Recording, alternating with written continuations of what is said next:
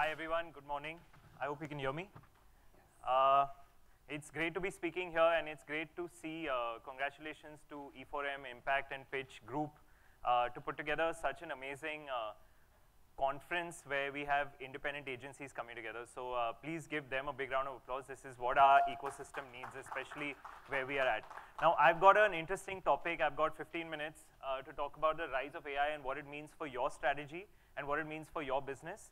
I'm going to try and do some justice to it.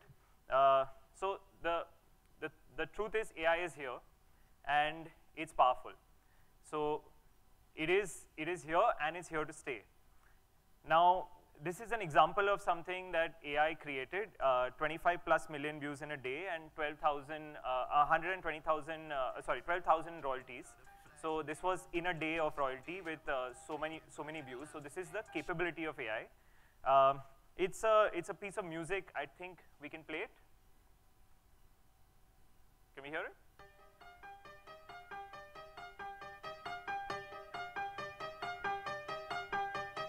I came in with my ex like Selena, the flex, bumping Justin Bieber, the fever ain't left. She know what she need, Any guesses who the artist is? My best, Sorry? got my heart on my sleeve with a Yeah, I mean, it's basically AI taken an artist, put their writing style together, released a complete track together, and you're getting tons of views and you're getting tons of revenues. Now, that's what AI has the potential to create. I'm going to switch gears a bit from AI to the absolute truth of our business. So yes, this is the potential of AI. This is everything that it can create. And then there's an absolute truth to our business, which is that some people may not like what I have to say here, but we're effectively a headcount business. We're a margin trading and a headcount business. So why our business works is that in our four walls, each of our companies, in our four walls, we enable a unique environment where minds work together with a unique combination of culture and systems to enable better productivity. So effectively, why the client hires us is because we can get more productivity per individual in our four walls versus what the same individuals would be in the client's walls. So what does AI mean for our business? What we do is we effectively do headcount at fractional cost. So on the same 100 people, we deliver effectively 30-35% more value, and that 30-35% more value enables us the license to give a 15 to 20% margin on our P&L to charge the client effectively, net. If I just break the business down, that's what it's about, right? So when I look at AI and when I look at what it means for our business, what we really need to do is we need to harness this AI. It's almost like sugar in the milk. So it's the same milk that we've got, it's the same four walls that we've got, it's the same headcount that we've got. Now we've got a bunch of new people which get added to our workforce, and that's how we can harness the AI talent. So it's actually an opportunity for us to reimagine the way we do business, to reimagine our culture, to be able to integrate AI into our culture and our systems to be able to get more efficient with AI so that we can continue to maintain on that same headcount business a 30 to 35% more productivity with the maintenance of the 20% margin, give or take. And we've always been better at harnessing talent. It's time we do the same with AI talent. So I think most of the amazing companies in this room, we are all good at being able to harness talent much better than another set of people, which is why we have a reason to exist in our business. Now you add AI into the mix, and we basically have to learn how to harness this AI talent better. And I specifically call it AI talent because it's got the ability to produce, it's got the ability to create. Now, the reason why AI matters to us is because it's a 24/7 creatively able machine or analytically able machine. So deliberately, I'm using the word able because yes, it is creative. It has the ability to be creative, but it cannot do anything if it's not harnessed or guided somewhere. Most of the design work that you're seeing, or most of the media work that you're seeing, or technology work that you're seeing, you have humans on top of the AI sitting. So, I mean, all of the discussions with respect to 8 billion world population getting replaced by AI, it's not going to happen because we need our stomachs to feed, and we're not going to get wiped out overnight unless the whole race gets wiped out overnight. So it's a creatively able machine. It's got to be at our disposal for us to be able to harness and direct. And the able is important because without human intervention, AI is nothing. So it's got the ability to do ultra-personalization in real time. It does a few things better than human beings. It's got the able to do ultra-personalization at scale in real time, read and process large amounts of data. It's got the ability to help people see beyond what they can see. And all of this design AI stuff, I think the most interesting part of the design AI stuff is that, actually, and I go back to Isaac Newton, right? He says that we see further because we stand on the shoulders of our fathers. What AI is actually, in an everyday basis, somebody whose shoulders you can sit on. So you can see a little further and you can add your bit. You can see a little further and add a bit. That's what our workforces are effectively doing with AI.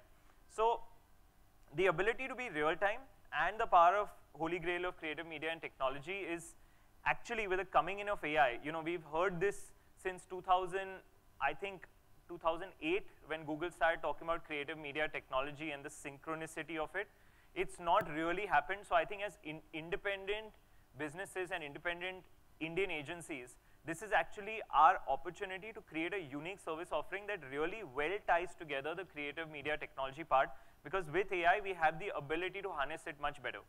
And the opportunity is the ability to create transactional excellence for consumers at every step of the journey, whether it is on the creative, whether it is on the media, or the technology platform where the interaction happens. So the coming in of all this is actually increasing the power that we can bring to the table.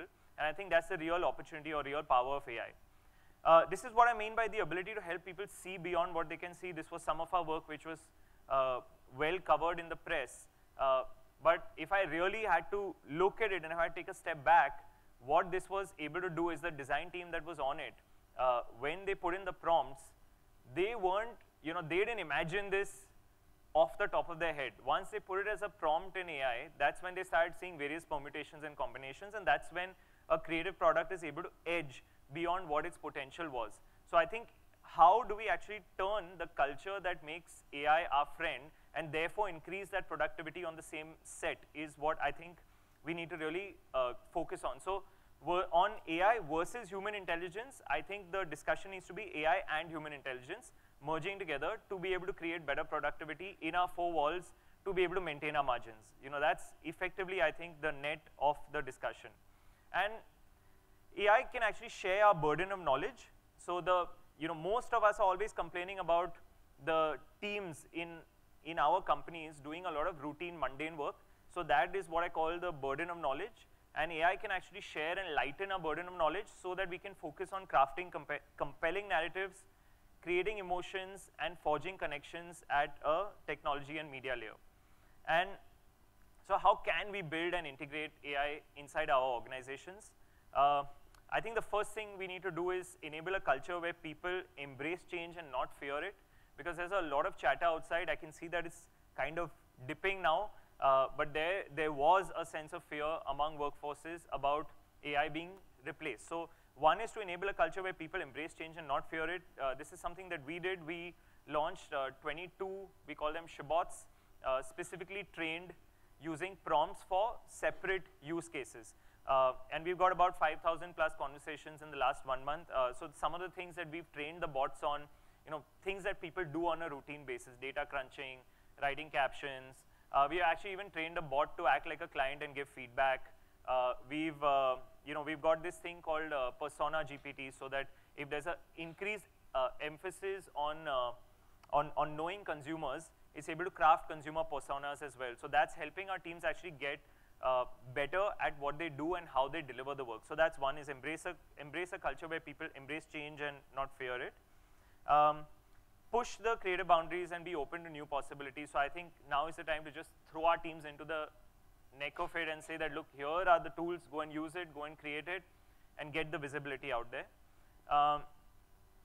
Also create an environment where you celebrate the achievements of the ones who are using the AI well, because it's actually a new environment. It's a bit like, I mean, after the waves, if you see 2008 was a social media wave, and then you had the programmatic wave, and now you have an AI wave which is here to stay. So it's actually a change in the way we work, and it's important to celebrate the members who are really pushing the limits. So whether it's incentive programs created for them or spot bonuses created for them, that might work really well.